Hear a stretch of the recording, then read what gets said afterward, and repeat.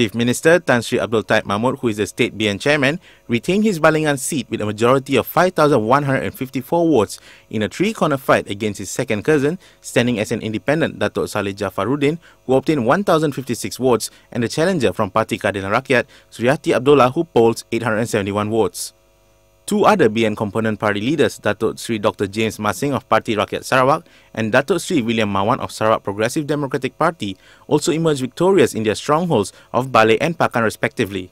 Meanwhile, Sarawak United People's Party President Tan Sri Dr. George Chan was Barisan Nasional's biggest casualty in the state election when he failed to defend the Piasau seat in Miri.